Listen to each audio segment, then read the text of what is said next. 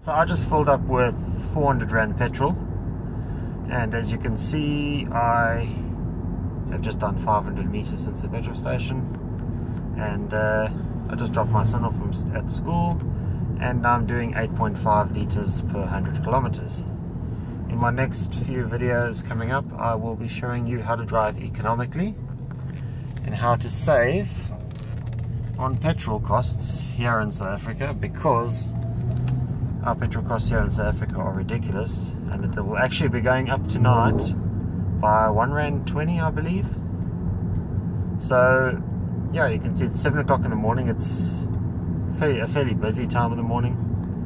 So I've been driving now at 8.4 liters per 100 kilometers, which for a Golf 5 GTI, which I drive, is very, very economical. It's not about the car you drive, it's about how you drive. So like I said, I will be showing you how I drive. For example, I'm going downhill now, got the car in neutral, letting the car just coast along because I'm approaching a speed bump anyway, so there's no point in accelerating.